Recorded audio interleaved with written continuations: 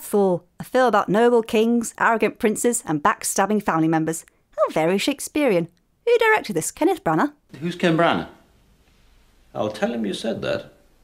And I think he'll be very hurt. So, Thor is Norse god of thunder and living it up as the crown prince of Asgard, and is about to be crowned king of Asgard, as I guess Odin wanted to retire. Unfortunately, the ceremony is interrupted by a group of frost giants, which causes Thor to throw a hissy fit. He gathers his mates and brother Loki to go to the frost giants' home of Jotunheim, mess up their place and see how they like it. Unfortunately, the excursion is a bit of a disaster and they have to be saved by Odin. Odin tells Thor off for being a prat and strips him of his power, his title, banishes him, throws his magic hammer after him and says he can only get his stuff back when he proves himself worthy. I feel more monarchies should do that.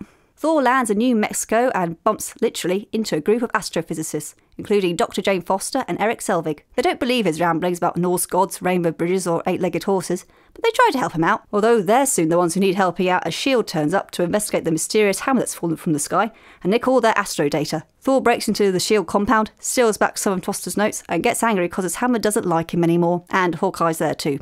Meanwhile, Loki realises he's adopted and has an argument with Odin, which sends him into the Odin sleep because the film needs him to be out of the way for a while. Loki is now king of Asgard, and his first order of business is to rub it in Thor's face, and his second is to invite the frost giants for a little let's murder Odin in his sleep party. Dr. Selvig gets Thor out of the chokey so he can have some romance time with Foster, but Thor's friends soon pop up to bring him home, and they're followed by a big Asgard robot thing which was sent by Loki to kill Thor. It's a sibling thing. Thor sacrifices himself to save the people, which means he's worth it now, so he gets his stuff back, beats the robot, and heads back to Asgard to confront Loki. Laufey, the Frost Giant King, turns up for the Odin murder party, but it turns out it was a kill Laufey when his back is turned party, followed up by destroy Jotunheim with a Bifrost after dinner mince. Thor arrives, they fight, Thor destroys the Bifrost to save Jotunheim, and Loki has a Disney-esque fall off a very high thing death. Yeah, that'll stick. Odin wakes up and everyone's happy again except for Thor, who is unable to see the woman he fancies because the Bifrost is broken and will take a couple of movies to fix. Oh, and Loki's alive because the Avengers film is coming up and he's the best villain so far.